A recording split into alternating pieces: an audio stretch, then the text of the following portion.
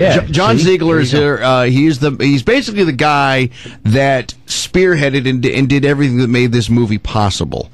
We said it this morning when we first opened up the microphones, and I got to tell you something. Driving home last night, I was so angry that I had missed so much, because I consider myself fairly learned. You know, I especially with Sarah Palin, because I love her, and you know, I fought for her, and I continue to fight for her. So I really thought I was kind of up on. I knew they were hard on her. I knew that. I didn't know how bad it was, but I didn't realize the love fest that the media had with Barack Obama. Amazing. How blatant and obvious. I mean, they were shameless. They didn't even try and hide it. Right. Well, first of all, you shouldn't feel ashamed or anything like that, because you have a life. I didn't have a life during the campaign so that you could have one. I mean, in all seriousness, that's what I did, was that I immersed myself into this because I knew someone needed to be able to tell the full story. And it really is about context. And your reaction and Mark's reaction is very common to the film. People think they know the story, and then they watch and they go, whoa, I had no idea it was really that bad or that extensive or that ridiculous. And it was. But I don't expect anybody to be able to follow everything. It would be physically impossible in this day and age. Let me ask you this. As you were putting this film together, and you, I mean, what were some of the things that just made you go, whoa, wait a minute, did they just say that? Let me run that again. Did they just say what I think they said? And you actually kind of, I mean, you actually mentioned one during the commercial break where I actually played it for several people to see whether or not it had the same impact on them as it did for me.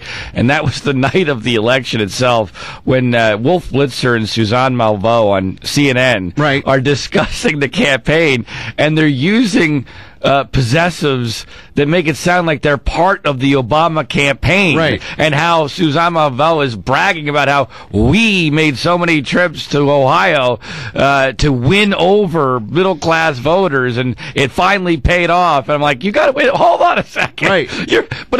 And some people think, well, aren't you really being, nitpicky there? No, because it seeped into their consciousness. That was the relevance of this. They actually thought of themselves as being on the Obama team. That was the one clip from your film that stuck out the most for me. That I remember looking at Mark and just going, Jesus Christ. Yeah. This person... I don't think he had much to do with it. Well, that's right. According to the media, he is. Oh, that's true. Well, according to the media, he's in the White House. He's above Jesus Christ. Yeah, you've got to see this movie just to understand exactly how the media jumped on board with Barack Obama. And like I said, we're shameless about it. I mean, this woman is saying, we went there, we campaigned, we made so many stops to get the vote out, get the message out, we are really excited. And you're going, whoa, wait a minute, aren't you paid by CNN? Yeah. I mean, her paycheck says they don't say Barack. You're supposed to be a journalist. Correct. Yeah. And that's one of thousands of examples, almost literally thousands of examples that are in the film. I mean, the film has, its context is everything.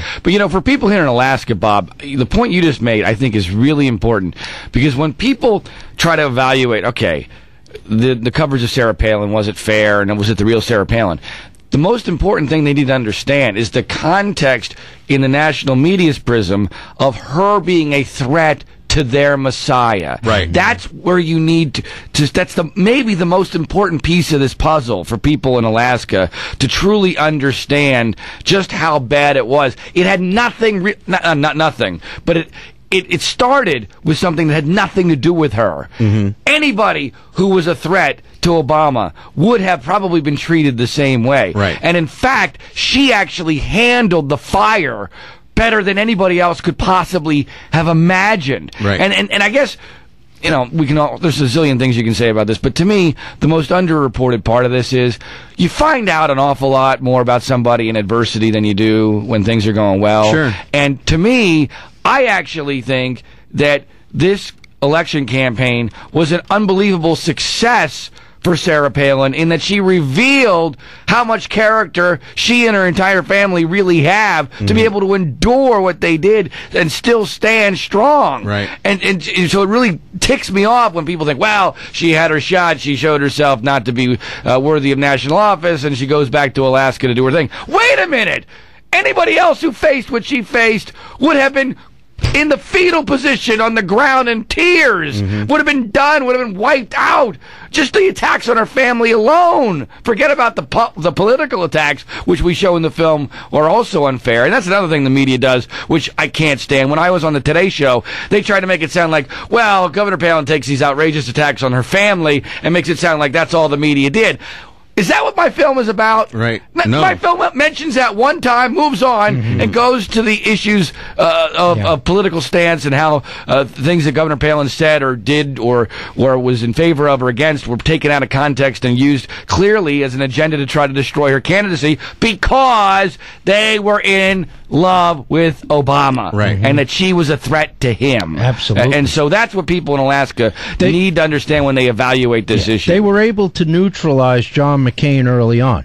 They were able to do that. And like you said, Sarah Palin was that shot across that bow of that ship that was sailing to the White House unimpeded. Right. And you're right. As soon as she came along, they focused on her like you wouldn't believe. Right. And it was unreal. And by the way, I'm all in favor of scrutiny. I think scrutiny is great. Not wrong. But at least be remotely fair in the scrutiny. Factual, if you will. Right. Her scrutiny was unfair, and Obama got none. Right. And by the way, I can't believe people forget this, but Obama was running for president.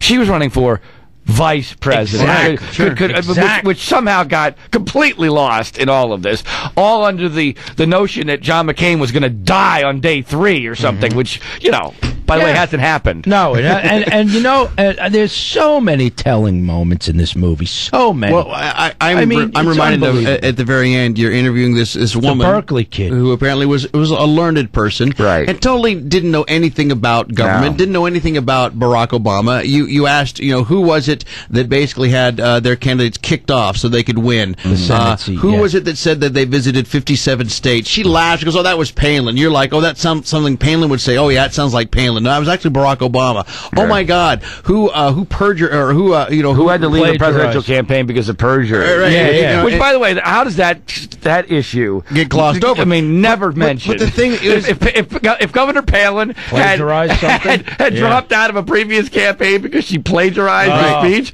how many Americans would have known about that? Sure. But that's what happened with Joe Biden. But the thing that was amazing is even after you told her all of these things, how she was misinformed, she said, "Yeah, but I'm still going to vote for Barack." Yeah, right. it doesn't matter. Changed my vote. It doesn't matter. Changed my vote. Let's go to the phones. Hi, you're on with John Ziegler, the man behind Media Malpractice. Go ahead. Are you there? Are you dialing? I think it's a...